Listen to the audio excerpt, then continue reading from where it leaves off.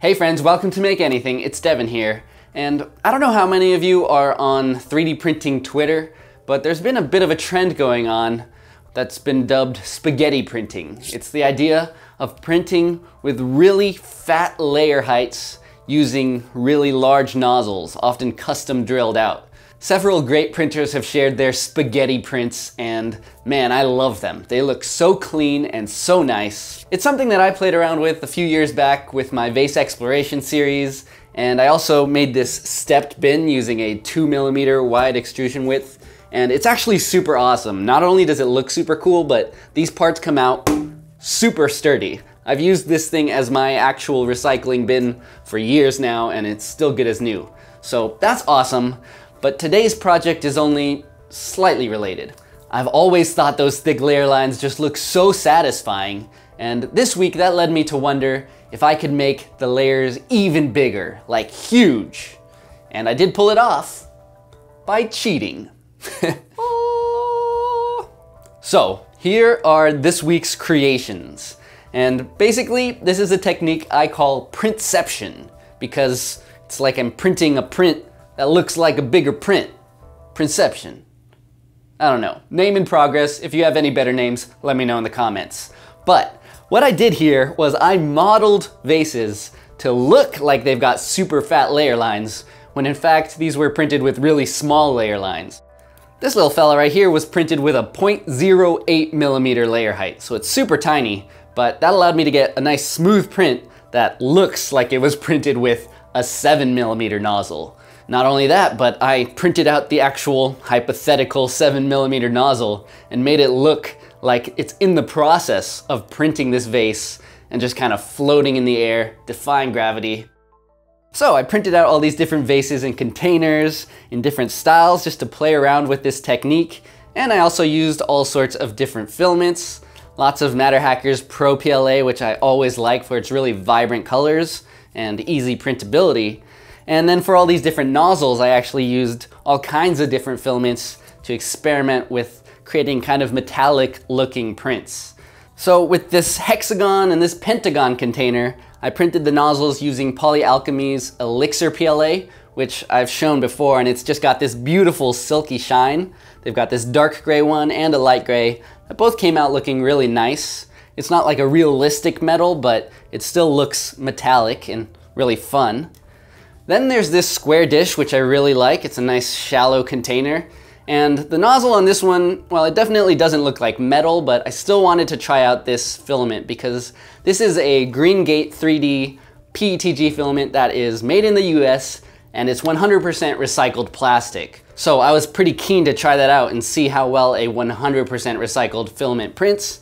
And while it definitely had some inconsistencies with the thickness of the filament, and I did have to run it through the dehydrator to reduce the stringing, I did manage to get a really nice print here. So while it's a little bit more work to print with, the fact that it's 100% recycled is pretty appealing. I also just really love this light gray color, if you haven't noticed by my Make Anything branding. So yeah, that's Greengate 3D recycled PETG. Next up, there's this really nice vortex vase, which has this awesome twisted form that I love. And not only is the shape cool, but the nozzle here was printed with Protopasta's stainless steel filament, which has actual stainless steel within it. So it's got a really nice metallic look. It comes out really matte, but you can polish it as well, which we'll show a little later in the video. But even when it's raw like this, it's got a really nice look, and it's got a really nice weight to it as well. So I'm a big fan of that stuff. You just need to make sure to use an abrasive resistant nozzle if you're gonna print something like this. I used my Olsen Ruby nozzle on the BQ 3D printer, and it came out looking awesome. And then there's this little guy that we started out with, printed with this really awesome, vibrant, hot pink PLA from MatterHackers. And I also used MatterHackers Pro PLA for the nozzle with this regolith gray that I've showed you guys before. It's like a kind of translucent looking gray with some shimmery glitter in it as well. It's very subtle but cool looking. So there we go. All kinds of really cool vases with cool materials. And what's more, today I'm gonna show you how I made these vases. So that means some of you are probably gonna leave the video right now, but if you do wanna learn a little bit of modeling in Fusion 360, this is gonna be a really awesome tutorial. As always, I'll try to be nice and thorough with my tutorial, but this is more of an intermediate project, so if you're brand new to modeling in Fusion 360, I might recommend my how to make anything tutorials first. But there's a lot of cool techniques that we're using in this tutorial, so you should definitely give it a look. We'll be making a non-cylindrical helix. We'll also be using some 3D sketching, so some stuff I haven't shown too much in my videos. If you're into it, stick around. It's gonna be fun. Let's go! Cool. All right, let's get started here in Fusion 360 with a fresh project. I'm gonna start by creating a sketch on our right plane. And I'll select a line, go from the origin straight upwards to create our center line for the revolve of our vase. We can hit D and select this line to give it a dimension, and this will be the height of our vase. I want this to be the largest vase of the bunch, so I'm gonna set this to 300 millimeters. Next up, I'll draw a horizontal line from the bottom of that line and another from the top of the line to set the top and bottom of our vase. And then I'm gonna make a fit point spline. So spline allows us to create a nice curvy profile, which always makes for a nice vase. And I got 3 points here, which we can drag around and we can pull these handles until we get a vase shape that we're happy with. Once it looks pretty good, we can finish the sketch and select the revolve tool, click on our profile, and for the axis, we'll select this center line. We'll hit OK, and now we've got a preview of our vase shape. After doing a revolve like this, oftentimes you want to make some changes, and that's perfectly fine. We can go right back into the sketch and make whatever adjustments we need to, and click Finish again, and Fusion will update that model. I'll actually go back in and make a few more adjustments. This is the base shape of our entire model, so we do want to make sure that we get it to something that we're happy with. All right, there we go. Now we have a nice tall, narrow vase shape. I like this. So next up, I'm gonna hit the shell tool and select these top and bottom flat surfaces. And I'll set this shell to 5 millimeters inside, which basically just hollows out our shape here. Now we wanna create our spiral path that follows the shape of this vase. So let me select this top plane, and then I'm gonna go ahead and create a coil. Then I'll click the origin here, and I'll go ahead and just eyeball the size of the coil. If we look from the bottom, we just want to make sure that the coil is smaller than the smallest diameter of our vase. So it looks like we're good here, so we'll change the section to a square, and we'll make the section size 1 millimeter. We'll change the coil type to a height and pitch coil so that we can set the pitch here, because that's basically going to be the layer height of the fake print we're simulating. I'm gonna set this to 6, so we're gonna have these 6 millimeter thick layers in our spiral. For the height, we just wanna make sure that this coil passes through the entire profile from the side, so we can see it's popping out at the top. But if we do look at the bottom here straight on, you'll notice that the coil does start kind of halfway through the bottom of this face. So I'm gonna hit M to select the move tool and take that coil and move it down just a tiny bit to make sure it's passing through the entirety of the height of our vase. Next, I'll click the push-pull tool, and then I'm gonna select the face on the outside of this helix, and I'll pull that out to extend beyond the maximum width of our vase. There we go. We can look at it from the side and make sure that the entire vase is covered by this coil. So that looks good. Now we can use this combine tool, and we'll select our vase as the target body and the coil as our tool body. And we want to make sure that we have this selected as a cut operation. So we're basically cutting that coil out of our vase here. And there we go. Now we've got this spirally vase, and this might look familiar because it's very similar to the process of creating the springos that I've made. Also, I'm gonna save right now because from here on out, there are a lot of operations involving pretty complex surfaces, and Fusion has crashed a lot while I've been making these, so we do want to make sure to save often. Anyways, we've got our spirally vase here, and this is actually not the vase itself, but the template. We really created all of this just to get this helical path that runs along the entire form of the vase.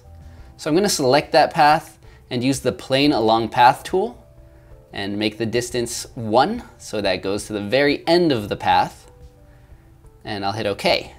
And this basically creates this plane that's perpendicular to that spiral path right at that point on the end. Zooming in, you may notice that the other end of this spiral doesn't line up exactly with the plane, and that's fine. Basically, we're just using the outside path. We'll click that plane we just created, start a new sketch, and we should get this little origin point right at the beginning of that path. We're going to use that to create a center point circle. We'll give that a dimension of 7 millimeters in diameter. That's going to be our nozzle width, basically. And then I'm going to create a line which runs from one side of the circle to the other. And you'll see we have this little horizontal constraint. If not, you can right-click on the line and select horizontal right there. So that's locked horizontally. And we also want to select this center point and then hit Control and select the line and then make those coincident so that the line snaps to that center point. You can also select coincident from up here. There's multiple ways to do this, but basically we've created the circle path of our spiral, and we split that circle in half so that we can do 2 separate sweeps. First, we're going to sweep the top half of the circle, and we're using the path and guide surface. Select the path being that outside coil, and we'll set the distance to 0.01 for now, so that when we select our guide surface, which is the surface of the spiral, it will not spend a whole long time computing. We'll switch this to a new body, and then we can extend the distance all the way to 1, which basically means sweep that half circle along the entire spiral up the vase. This will probably halt Fusion 360 for a little bit as it computes this complicated sweep, but if we're lucky, we will have a successful sweep. If we go into our bodies here and turn off the template, you can see what we've got so far. And now we'll go to the drop-down menu for our sketches and turn on that sketch we just used to sweep the top half of the circle, and we'll do the exact same thing with the bottom half of the circle. And we'll do another sweep using that same guide curve and the same guide surface. And the reason we have to do these 2 separate sweeps is if we selected the entire circle, the sweep would be self-intersecting and we would get all kinds of errors. So by splitting this sweep up into the top and bottom half of the circle, we get 2 valid sweeps, which we can afterwards combine into our single coil, which is exactly what we'll do right now. So let's turn on the top half again, and now you can see both of those together make this full tube spiral. We'll use the combine tool and select both the top and bottom parts. Doesn't really matter which one's the target and which one's the tool. We'll let Fusion think that through once again, and once it's done, we can hit OK, and we have a single body with this entire spiral. We can make sure that this is all merged together by looking at the end caps here. As you see, we have a solid face, and on the bottom here as well, if we turn off that sketch, it's that solid circle without the line running through it. So that means these were successfully combined into one big shape. Now that we've got our perfect coil, the next thing we want to do is create a bottom for this vase. And to do this, we basically need our coil to transition, because right now it's spiraling downwards, and we want that to transition into a flat base. In this case, you can see the coil ends just before meeting up with the right plane. So what I'm going to do is select that right plane and start a sketch, and I'm going to create another 7mm circle. And then I'm just going to eyeball the position of that just a bit lower than where our coil ends. So we'll hit finish, and now you can see we've got the end of the coil and this new path we created. Now we can use the loft tool to select the end of our coil as one profile, and then for our second profile we'll select this new circle. And we want that to be a new body for now. So that's a simple way to have the profile transition into this circle that's perpendicular to the right plane. And we can adjust it a bit to make it more smooth looking. That's pretty decent looking. So next up, I'll select this face of this short section we just created, and I'm going to start a new sketch on there. First, I'll hit P to project this face, and then I'm going to go ahead and create a line from that center point out to the left. That's going to be horizontally constrained, and then we're going to create a vertically constrained line that's coincident with the origin right here. Realize that the horizontal line is not passing through the origin of our model since it is a little bit lower. Anyways, now we're going to go ahead and use this line and drop a bunch of center point circles along this line. These are going to make up the concentric rings of our base. So I'll use the equal constraint now to make sure all these circles are the same size as that 7mm outer circle. And now I'll drag these so that they're all slightly overlapping. And it looks like we'll have room for one more here before the center point. And I'll make that one equal as well.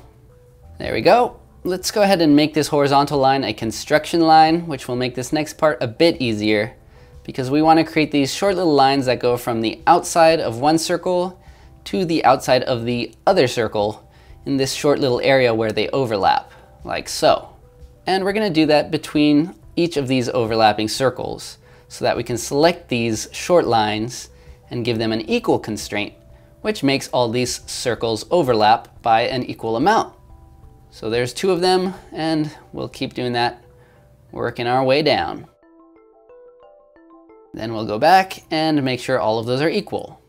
Now, Fusion still selects the construction line on accident sometimes, and what you can do is just click and hold down the mouse, and that'll give us this little drop-down menu which allows us to clarify which line we're trying to select. I'll do another line here, make that equal as well. And now for this last circle that's overlapping the center line, we want to create another short line from the outside of that circle to the center line. And when we revolve this, that circle is basically overlapping itself. So we only want that to be half the distance of all these other lines. So I'll create this little line going from the center point here to the outside of one of these circles, and I'll make that equal to this line.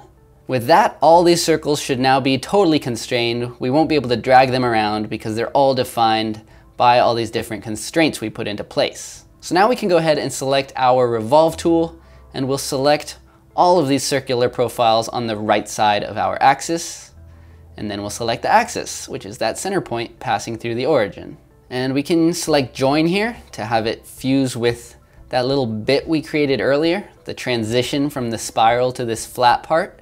And now if we turn on the rest of that spiral, we'll see that it kind of transitions into this flat bottom circle. Although it is looking kind of clunky. So let's go back to that loft.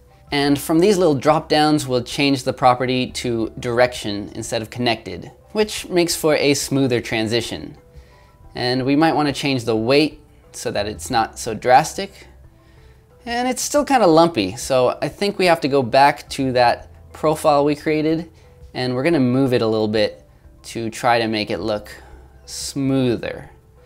And we're kind of just eyeballing it still, but the cool thing now is that when we finish that, all the other work we did with the overlapping circles will automatically update because all of those positions are based on constraints. So it's automatically updated, and now this looks like a much smoother transition, though there is this weird part at the bottom which we don't want. So let's go back to that loft, and let's just try changing the takeoff weight of both of these profiles back to 1, like so. Now if we hit OK, you'll see that it looks much cleaner, and that's a pretty nice transition. So from this point we can select the combine tool again, and we'll join our big vase spiral to the bottom portion and make this all into one body once again. Alright, we've definitely got a vase now, but the bottom of this thing is all rounded, so it's not going to be easy to print. Let's fix that by first creating a section analysis on the right plane, so we have a better image of what's going on down here, and then we'll start a sketch on the right plane. So what we want to do here is just slice off some of the bottom so that we have a more printable model. And to do that, I'll start by projecting the center point of one of these circles. So we'll do this outer one, and then I'll use that to create a center point circle, make that 7mm once again, and that should line up perfectly with the model we have so far. We can turn off the other sketches. Now we just want to create this big rectangle. This is going to be this section that we cut away from our vase. So if we turn it on here, you can see it's just cutting off a section of these circles. We'll use the line tool and start off from this circle. And if we hold shift, it'll make sure that the line comes off at a tangent from that circle. We'll create this little line coming out at an angle, and then we'll use the dimension tool from that line to this rectangle line and make that 45 degrees.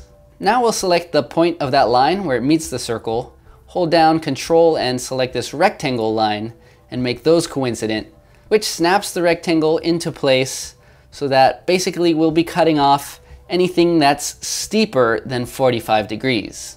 We'll finish that sketch, and now we'll do an extrude cut with this big rectangle. We'll make it symmetric, we'll make it a cut, and we'll just have it large enough so that it passes through the entire bottom of our vase. Now if we hit OK, you'll see that we've flattened the bottom of our vase. It still does have these concentric circles, which gives us the look of a giant 3D printed part, but it also has this nice flat surface that should print relatively easily without any supports. Speaking of which, you might notice that the spiral here does seem to have some overhangs that are far greater than 45 degrees, which is usually the safe angle for overhanging parts. But what's interesting is that with spiraling parts like this vase, you can get away with a lot steeper of an overhang just because of the way that it's spiraling around. So it's not printing the entire overhang all at once, but rather the overhang kind of travels around the circle as the print goes on. So that's kind of what I'm simulating here with the section analysis. You can imagine these being layers of the print, and as you see, there's kind of that blob that revolves around, but there's no sudden overhangs that would cause this print to drastically fail. Anyways, there we go. We've cut off the bottom, we've got our spiral, we've got most of the vase done, but the last thing we want to do is have this kind of sweeping noodle coming out from the top here. So I'm going to go ahead and select this face, I'm going to sketch on it, and I'm going to hit P and project that face, which gives us these 2 points so that we can create a line from one to the other, and that allows us to find the center point of this circle. And by the way, I've been using the shortcut C to get this tool, but I set that myself. With all these tools, there's this little drop down and you can set custom keyboard shortcuts, which is definitely handy. Anyways, let's create our center diameter circle from that center point out to one of these side points. So that gives us the profile of our entire circle once again.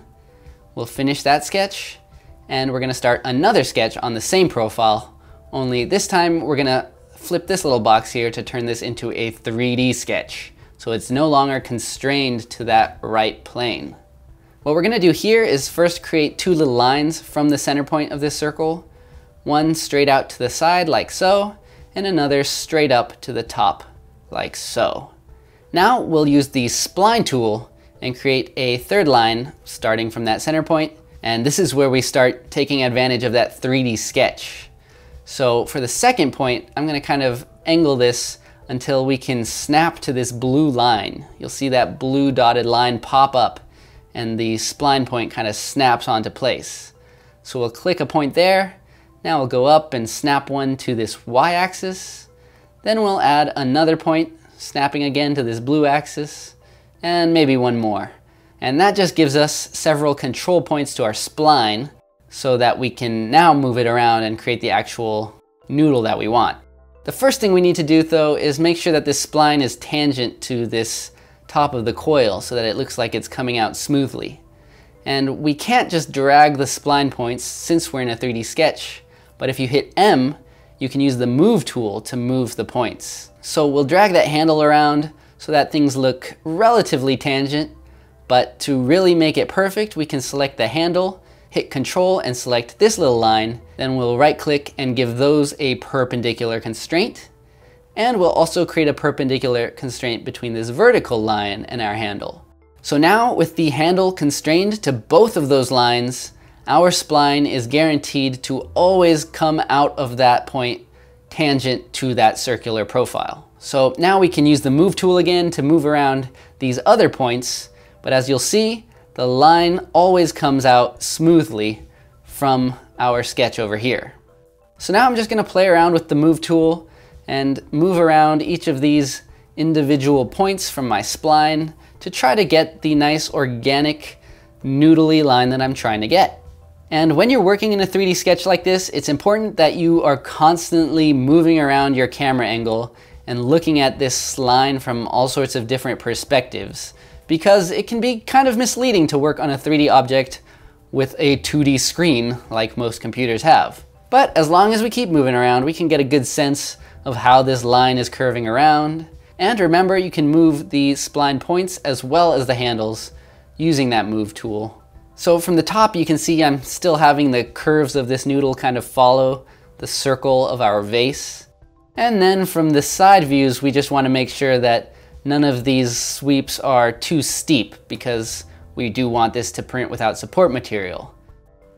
There we go, just kind of making the curves as gentle as they need to be, while still getting a nice, crazy, curvy look that I want. Once I'm pretty happy with the line, I'll go ahead and save, just to be sure. And we'll actually turn off this big spiral just to reduce the risk of crashing my computer. And we'll just create a new sweep, selecting that circle face and having the single path be this new spline we created. And it looks like we're getting an error here, and if we zoom in, we can see that it thinks that this side line is part of the path. So let's go back into that sketch. We'll just right click on it on the timeline down here, edit sketch, and we'll change these lines into construction lines by hitting X. After all, they are construction lines. There we go. Now when we do our sweep, it should not try to include those little lines in our path. There we go. That looks good. Let's hit OK to create this new body. And on the top of the noodle here, I'm going to use the extrude tool and just extrude this face straight out for 6 millimeters or so, just so that there's a straight part for the nozzle to stick onto. I'm also going to give this a little 2 millimeter fillet because I think that looks nice. All right, there we've got the end piece. So now let's go ahead and turn on the other body again. And for a final time, we'll use the combine tool to join our vase with this new part. There we go. It looks pretty good, although I am noticing it kind of dipping down before it curves up. So we can go back into that sketch and make any adjustments we need to, and Fusion 360 should automatically update all the work we've done. There we go. That looks a little smoother. And there's still a few small changes I want to do, which is no problem at all. We'll go right back into that sketch, drag around the handles however we need, and let Fusion update when we're finished with that sketch. Okay, now I am totally happy with how this vase looks. That piece coming off the top looks really nice and natural.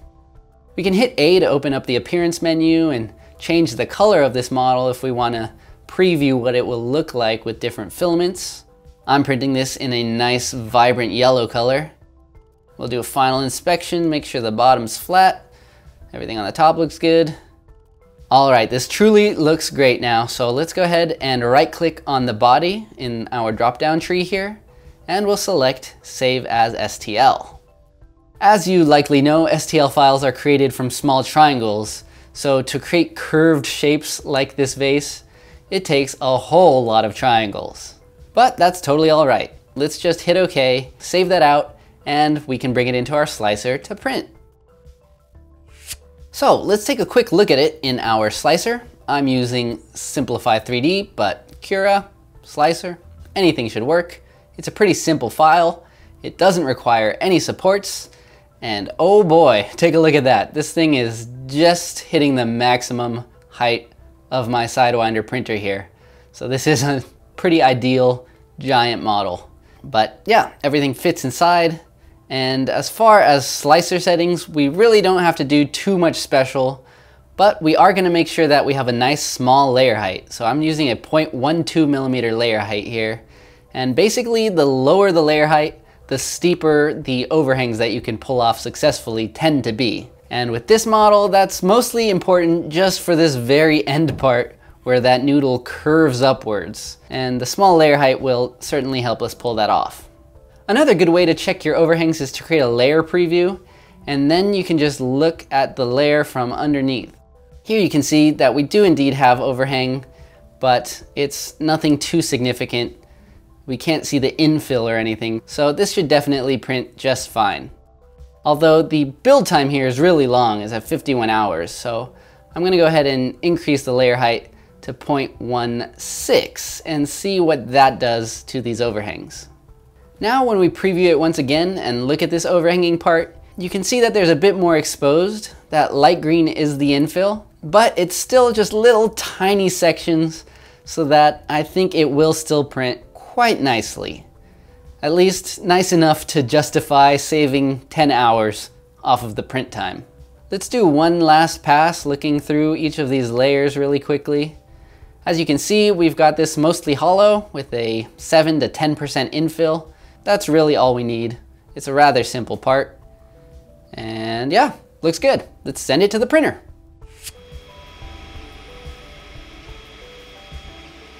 Here it is, our beautiful vase, just as we designed it in Fusion 360, printing out in MatterHacker's Yellow Pro PLA on the Artillery Sidewinder X1 3D printer. The model prints with no problem. It's just this little curve at the end that's probably the toughest part, or at least the steepest, but as you can see, it's handled quite well here, and this noodle looks pretty clean.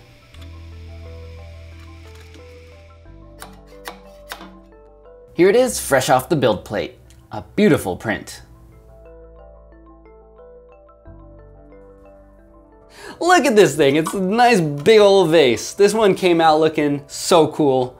Maybe it's just the size, but this is one of the most impressive out of the bunch, I'll say.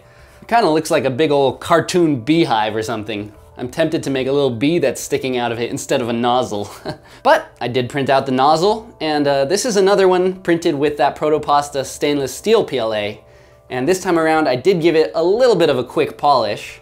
You can actually run this through a polishing machine and make it really nice and shiny and super metallic looking.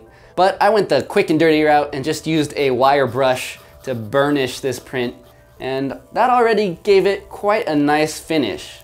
If you look at it next to the unfinished piece, you can see the difference.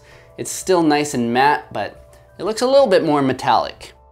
Anyways, we can just stick that right on top of our vase, and we've got another awesome Printception. So hopefully some of you will follow that tutorial and make these awesome vases for yourself, because it's really fun to come up with your own design and super satisfying to print it out. Now, making the vase itself was enough work for this tutorial, so I didn't run through the making of this little nozzle right here, but I will have all these files available for you to download on My Mini Factory. So if you make a vase yourself, you should be able to print out my nozzle and stick it on top of your vase. If you are interested in the process of designing this nozzle, I actually did make a little bonus video that I'm going to share on Patreon. And speaking of which, Patreon just announced the ability to buy an annual membership. So if you really love what I'm doing here on this channel and you haven't joined me on Patreon yet, go ahead and visit patreon.com/makeanything, and you can get access to that bonus video with the nozzle, a few videos every now and then, as well as access to the Make Anything Discord group, where you can share your prints, see what I'm working on, all kinds of fun stuff like that. All right, that was quite the video. I don't think I've done one that long in a real long time. Still, if you have any extra thoughts or questions, don't hesitate to leave a comment. As always, I'll put links in the video description in case you want to download some of these files or buy any of the filaments or anything that I mentioned in this video. And you might see more of these vases next week. I think I'm going to do a video on how I photograph my models, because presentation is almost as important as making a nice model. Anyways, that's it for this week. So until next time, I'm Devin. This is Make Anything. And as always, stay inspired.